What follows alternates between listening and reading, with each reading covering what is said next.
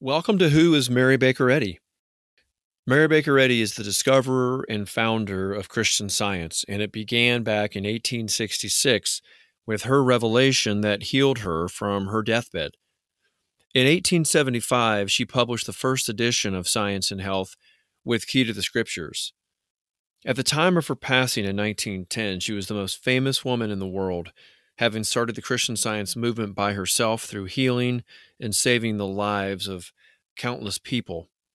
The healings and miracles she performed and the Christian scientists that were taught by her and her early students created a worldwide Christian revolution.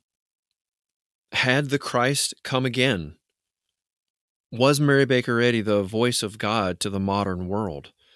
What happened to the Christian Science movement after her passing in 1910? Please visit whoismarybakereddy.com to learn more. Now stay tuned for the reading of another miraculous healing through Christian Science. Today I'll be reading from A Century of Christian Science Healing. In 1935, our life was very difficult. My husband and I were both in poor health, which made our dispositions very trying. The doctors whom I consulted said that my nervousness was due to a fibroid tumor and phlebitis, which kept me almost constantly nervous and disquieted. I also suffered from the effects of otitis. From then on, our life seemed hopeless. It was then we found Christian Science. A woman whose husband had been healed by Christian Science told me about it. At the time, I was incredulous. I could not be persuaded that God really exists. In my ignorance, I laughed, shrugging my shoulders when this woman told me that God would help us.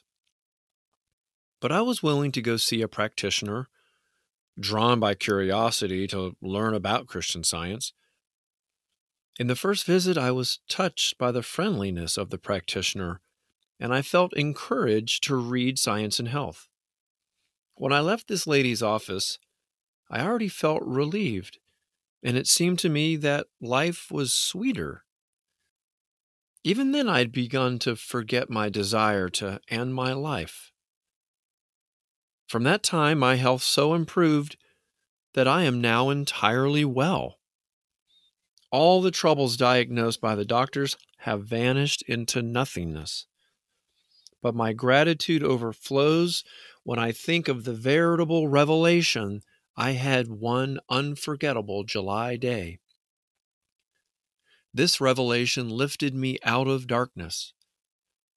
I was reading Science and Health, and as if a veil had been torn from my eyes, I suddenly understood that truth is God, and that there is only one mind, God, life, spirit, intelligence, substance.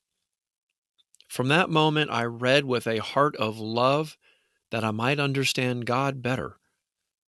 And then only I appreciated fully the practitioner's help and consecration which had sustained me all along the way. I must add that a problem involving our business was solved almost miraculously. It seems to me that since I have known of Christian Science, all my hopes have been realized.